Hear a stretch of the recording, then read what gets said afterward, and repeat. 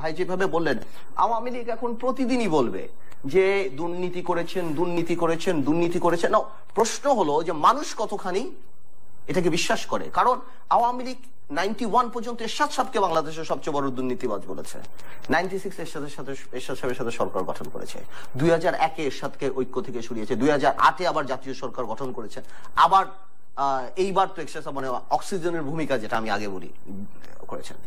আওয়ামী লীগ এভাবে জাসদের বিরুদ্ধেও ছিল, জাসদ আজকে মন্ত্রী। আওয়ামী লীগ এভাবে হেফাজত ইসলামের বিরুদ্ধে ছিল, কোরআন পুড়িয়েছে, আমরা দেখেছি হেফাজত ইসলামের সাথে। সুতরাং আওয়ামী লীগ এই কথা বলবে, because the political gain Awami লীগের সব জায়গায় যে বলা এতিমের টাকা চুরি, এবং এটার আরেকটা ব্যাপার আছে, একটা ইস্যু আছে। এই যে বাংলাদেশে যে ব্যাংক লুটগুলি এখন হচ্ছে, বা বাংলাদেশে অন্যান্য যেসব পলিটিক্যাল ফেলিয়ার গুলি হচ্ছে, সেখান থেকে আপনার সরিয়ে ফেলার জন্য জিনিসটা জাস্ট আপনি ইমাজিন করে দেখেন জুলু ভাই, only because of this case আপনার মনে আছে হলমার্ক দুর্নীতির সময় কি কাজটা হয়েছিল, ওই যে ধরার জন্য 4000 কোটি টাকা এরকম কিন্তু একটা ব্যাংক, জনতা ব্যাংক, বাদল ইউনুস নামে এক লোক খেয়ে ফেলেছে মোটামুটি, স্টপ পেইং মানি। সেটা নিয়ে কিন্তু তেমন কিছু হচ্ছে না। তার মানে এখন কিন্তু আমরা মোটামুটি মেনেই নিয়েছি 3000, 4000, 5000 কোটি টাকা ফার্মার্স ব্যাংকে মঈউদ্দিন খান আলমগীরের যে ঘটনা ঘটেছে, বেসিক ব্যাংক বাচ্চু সাহেবকে ধরাই হচ্ছে না, শুধুমাত্র মাঝে মাঝে দুদকে ডাকা হচ্ছে, নিয়ে যাচ্ছে। শেয়ার মার্কেটের কথা তো বাদই দিলাম, সেগুলি এখন দুর্নীতিতে লক্ষ কোটি টাকা, প্রশ্নপত্রে যে জিনিসগুলি। আপনারা এখন এই শেষ ভাগে এসে যেমন রওশনের সাথে সামলাতে পারছেন না, অন্তত ওনার কথাবার্তা শুনলে মনে হচ্ছে যে আপনি বলছেন যে আগামী নির্বাচনকে মাথায় রেখেই হয়তো মেরুকরণ। জি, আমরা দেখছি যে আপনারা ব্যাংক সামলাতে পাচ্ছেন না, আপনারা এখন আইন শৃঙ্খলা রক্ষাকারী বাহিনী সামলাতে পাচ্ছেন না, এমনকি নিজেরাও নিজেদেরকে সামলাতে পাচ্ছেন না। এমনকি আপনার প্রিয় সংগঠন, যে সংগঠনের নেতা ছিলেন আপনি, সাধারণ সম্পাদক বাংলাদেশ ছাত্রলীগ, আমার যতদূর মনে পড়ে এই একই প্রশ্ন আপনাকে আমার করতে হয়েছিল এর আগে আপনি যখন এসেছিলেন, তখনও সেই ছাত্রলীগকে সামলানো যাচ্ছে না।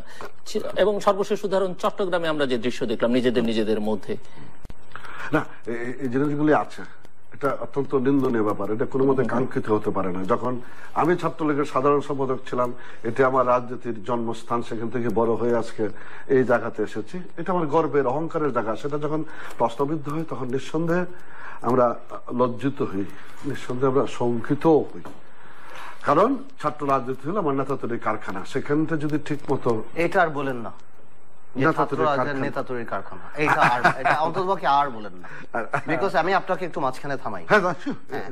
এমন একটা সময় ছিল যখন ঢাকা ইউনিভার্সিটিতে ছাত্রলীগ বলেন, ছাত্র যেই বলেন, তারা হরতাল ডাক দিলে সারা বাংলাদেশের ছাত্র সংগঠন হরতাল করতো, সকল শিক্ষা প্রতিষ্ঠানে হতো। আজকে চীনেও না কেউ ঢাকা ইউনিভার্সিটি থেকে ছাত্রলীগ করে না।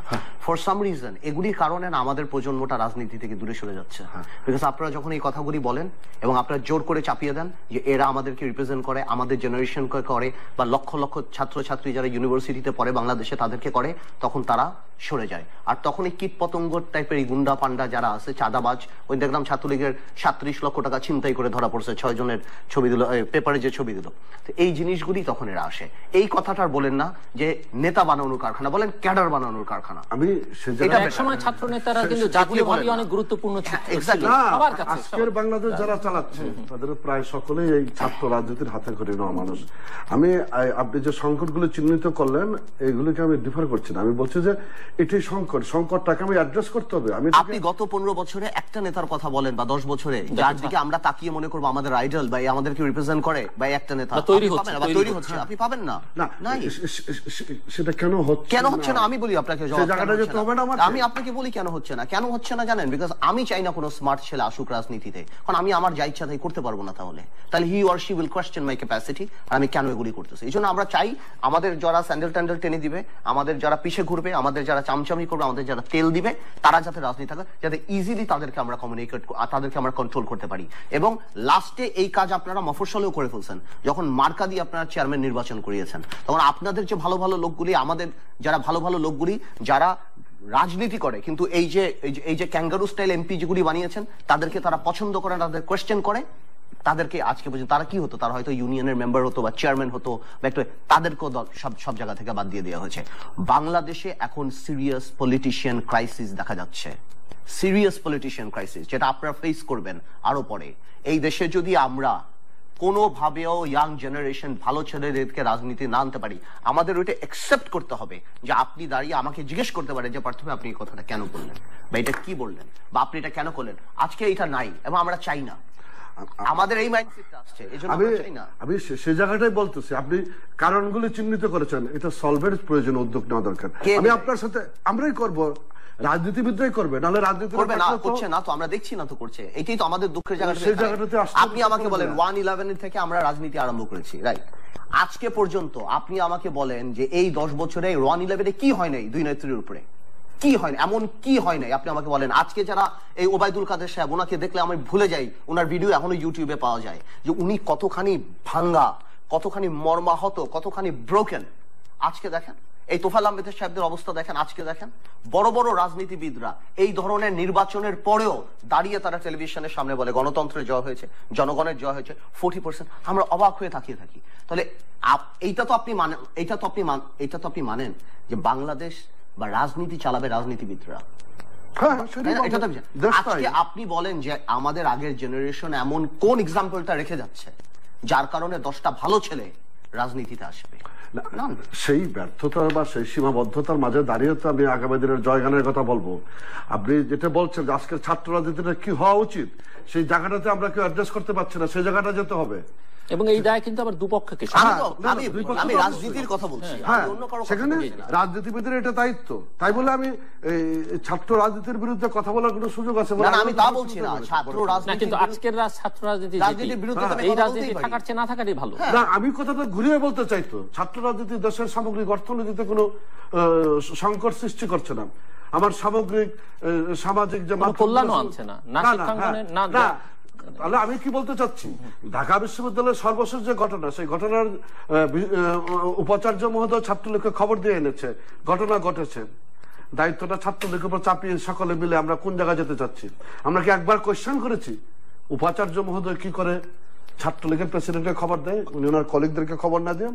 এই সংকটের মূলত 7টি কলেজের সংকট, সেই কলেজের দায়িত্ব জাতীয় বিশ্ববিদ্যালয় কিংবা ঢাকা বিশ্ববিদ্যালয় উপাচার্য, এখানে ছাত্রদের কোনো দায়িত্ব ছিল না। আমি বলছি সেই সংকটটাকে চিহ্নিত করে প্রকৃতভাবে কথা বলার জন্য দরকার। আমি বলছি যে অবশ্যই ছাত্রদের জায়গাগুলো যায় নাই, আমরা সকলে মিলে একসাথে এই কথা। অসীম ভাই, আমি আপনার সাথে একমত, কিন্তু আপনি যে প্রথমে স্টার্ট করলেন, আপনি যে বললেন যে বৈজ্ঞানিক সমাজতন্ত্রের কথা, সেই সময় আমি বলছি আপনাকে, আপনি আমার কথা, ওই সময় রাজনীতিটা ছিল হলো আদর্শ ভিত্তিক, তাই না? ক্ষমতা ভিত্তিক না, কিন্তু আদর্শ ভিত্তিক।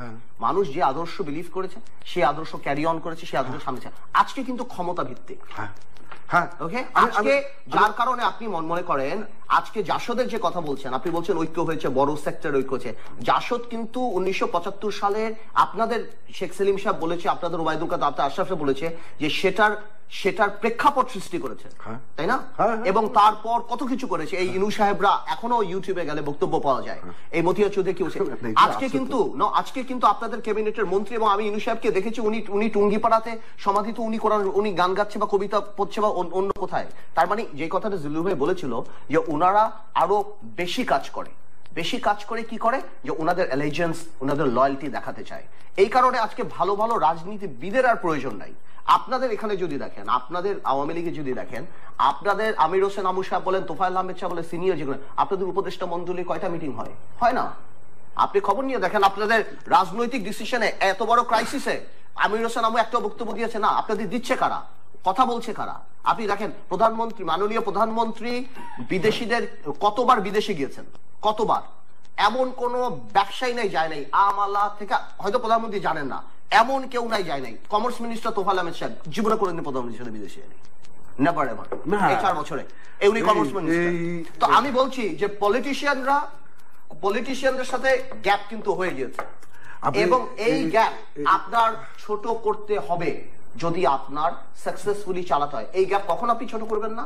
যখন আপনার দরকার নেই, যখন আপনার পুলিশ, এসপি, এদের দিয়ে আপনি দেশ চালাবেন বা আপনার ক্যাডার দিয়ে দেশ চালাবেন। আমার ধারণা, আপনি যে কথাগুলি বলছেন নাকি না, মাননীয় প্রধানমন্ত্রীর বিদেশ সফরে যে সফর সঙ্গীর বিষয়, এগুলি বিভিন্ন ক্রাইটেরিয়া থাকে। এখানে আমি তো গত আমি বলছি, সরি আমি আমার যদি ভুল হয়ে থাকে, না ভুল না, আলোচনা আমি যেটা বলছি যে ব্যবসায়ী আমি অনেক যেতে দেখেছি, আনইম্পর্টেন্ট ব্যবসায়ী দেখেছি, বাট আমি কখনোই কমার্স মিনিস্টার হয়ে যেতে। না সেটা কমার্স মিনিস্টার যখন কোনো প্রোগ্রামে যাচ্ছেন, তখন তার ডেলিগেশনের মেম্বার হয়ে অনেকে যাচ্ছেন, এটা সুবিধার্থে। প্রধানমন্ত্রী সফর সঙ্গী হিসেবে একটা বিজনেস টিম থাকে, একটা সাংবাদিকদের টিম থাকে, সমাজের বিভিন্ন স্তরের মানুষজন থাকে। এটা মত না যে রাজনীতিবিদের হাত থেকে অনেকখানি না রাজনীতিবিদদের মান মর্যাদা ক্ষুণ্ণ হয়েছে এই সমস্ত ব্যাপারে আমি একমত, কিন্তু রাজনীতিবিদদের নিয়ন্ত্রণের বাইরে যায়নি, না বাইরে যায় না। আমি সেই জায়গাটা বলতে চাচ্ছি, আমি যে জায়গাটা শুরু করছিলাম, একজন এমপি বা একজন মন্ত্রীর ভুলে দেশের যে একাদশ জাতীয় সংসদ নির্বাচনকে ঘিরে বিএনপির ওই সামগ্রিক পদক্ষেপটা একাদশ জাতীয় সংসদ নির্বাচনকে ঘিরে। আপনি খুব বিএনপির পদক্ষেপ, বিএনপির উল্টো দিকেরও তো পদক্ষেপ আছে, আপনাদের পদক্ষেপের ব্যাপারও আছে। না, আমার পদক্ষেপ থাকবে না কেন, আমিও তো ইলেকশনকে কেন্দ্র করে অগ্রসর হচ্ছি।